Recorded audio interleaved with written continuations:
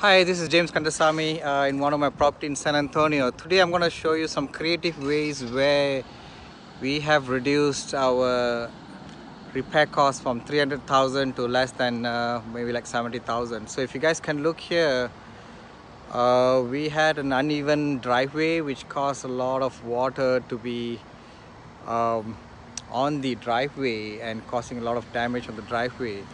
And we got some engineers involved and figured out a creative solution by putting a hole and what you call a water catch basin on the ground and try to fix it that way, so you don't have to fix the entire driveway. So if you look at it here, that is a big what you call pipe running on my driveway, and you can see down here there's a water catch basin down here. If you can see it down here, let me see, make sure you guys can see it.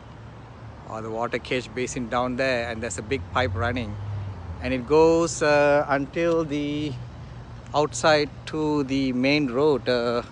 So we have to do a lot of things here. First we have to hire an engineer to figure out the solution. It took almost like $3,000 to come up with a solution, but that is better than paying 300,000 to fix up the entire driveway, right? So if you see here, the pipe goes out to the main road, and we are going to drain any water that is being stuck here whenever it rains on the driveway, causing a lot more damage. So this property had a driveway with a lot of issues for almost 20 years, and we are fixing it for once and for all and reducing the expense repair or the rehab, the capital expense that was required by the bank, which is from almost 300,000 to less than 70,000 by doing this solution. So I just want to share with you guys on some of the creative ways that you can solve problems in your apartment community.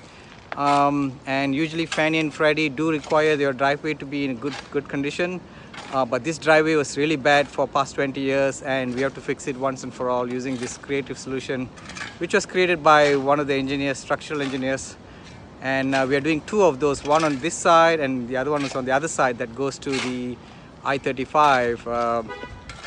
And that's it. I want to share this creative solution with you guys. Hope you guys get some benefit out of this video. Thank you. Bye.